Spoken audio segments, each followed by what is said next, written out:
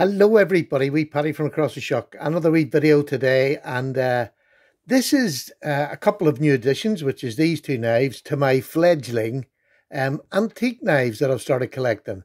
And look, I'm not sure whether you like these or not, so please let me know down below whether you like these sort of videos or not, and I'll keep doing them or not, because I'm going to keep collecting them, because I'm loving maybe not so much even the history, but just finding out what other knives, what people would have carried in their daily lives 100 years plus ago. Now, a couple of these are mid last century, but the top three are early 1900s, late 1800s. This one is in early 1900. In fact, I can date this one exactly to 1911. This one, I believe, is the late 1800s. But again, with a lot of these things, you're not completely sure. But they're both, I would near enough guarantee, they're both over 100 years old, which is wonderful. That's what I want. It's just a bit of history.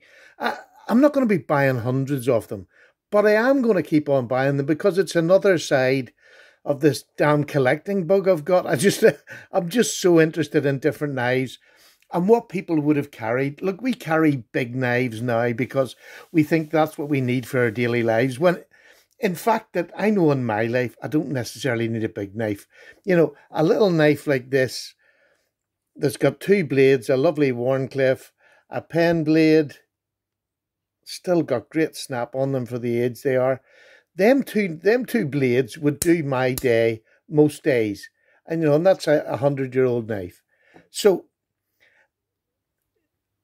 I think sometimes we get caught up on who we are and what we're doing, but how many times in a day could that knife not get through what you want to get through? It's carbon steel blades, probably not the best in the world, but they just sharpen so easily. So anyway, let's get on. Enough of my waffling. You can let me know down below.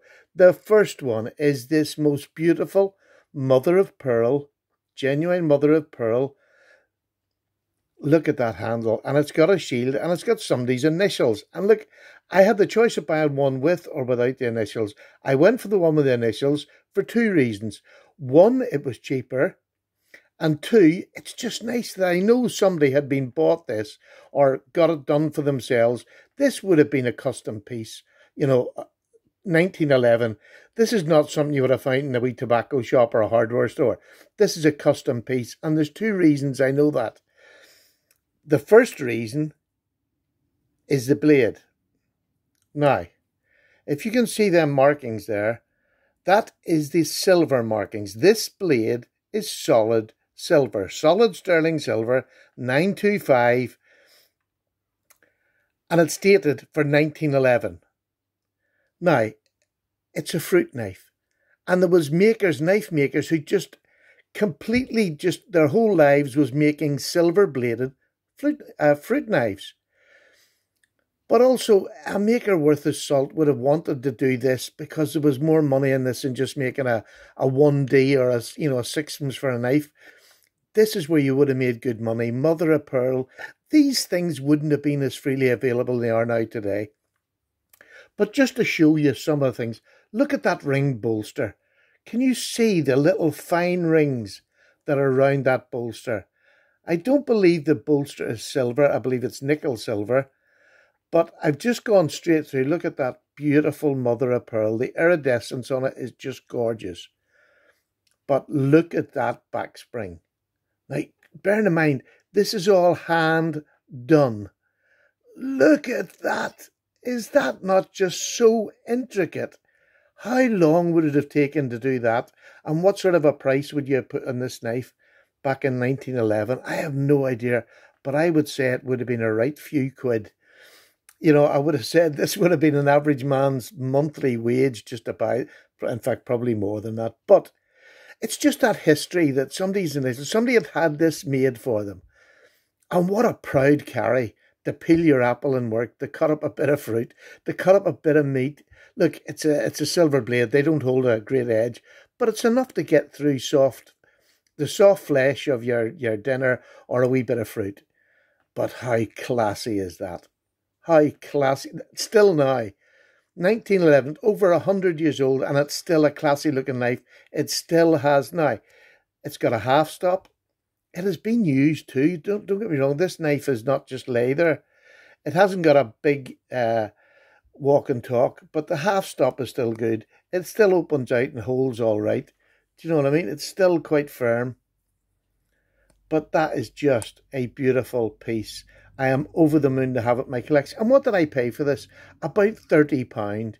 So it's a solid silver blade in a mother of pearl handled knife for £30. Yes, I spend a fortune on other blades that are modern, but none has got the history of this. None appeals any more to me than what this silly little £30 knife, does. It's just gorgeous. It really is. And I'm trying to get ones that are all different, whether in blade shapes or, materials. And I'm doing all right so far. This bone one I got, the wee quill knife, I just love. But that is a beautiful knife. Now, there's no maker's mark. Now, I bought this from an antique shop on Etsy.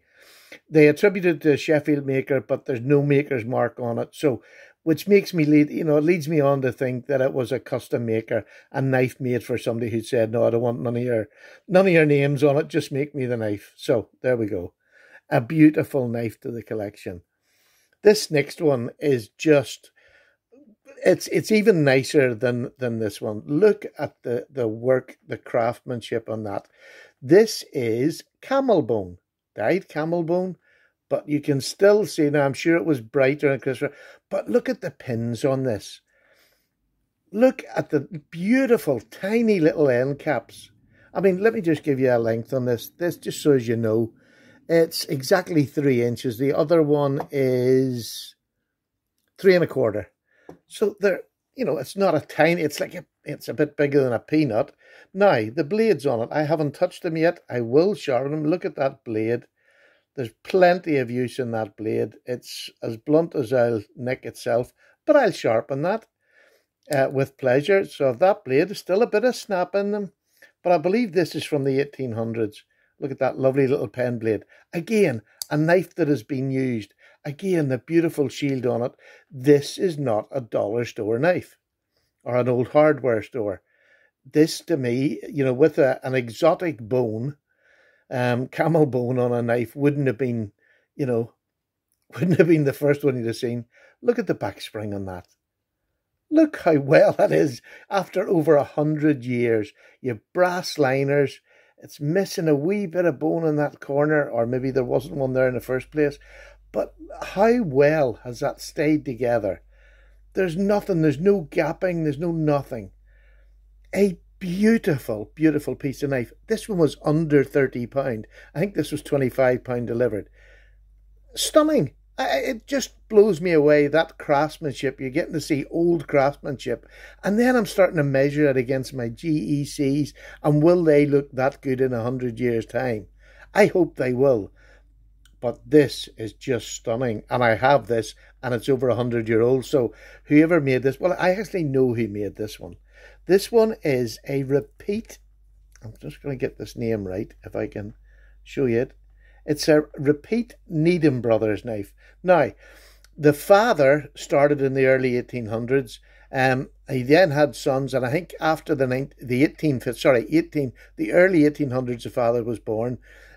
Started making knives, and he was more of a silver fruit knife sort of a man, a silversmith, I suppose.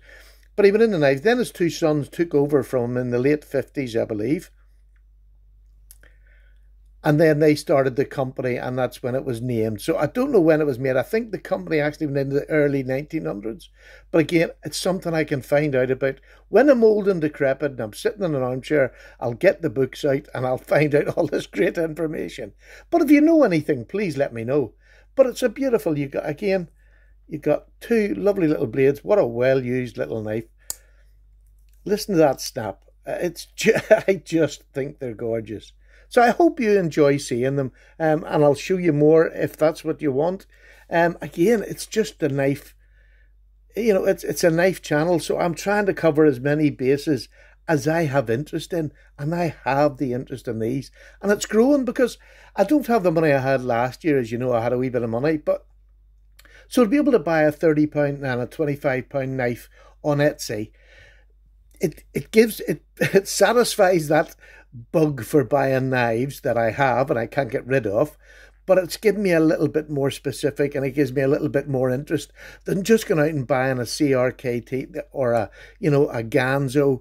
Yes, they're nice knives, but you can only buy so many, and I bought so many over the time. Unless a cheap knife has something that has either I really like the design, you can't keep buying them over and over again, where these are completely different knives.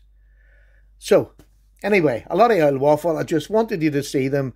I'm over the moon with them. I think they're two great collection pieces, and I'm just going to keep on doing it. But I'm not rushing. I'm only buying what I see, what I like. So there we go. Take care. Wee Paddy's away for a cup of tea.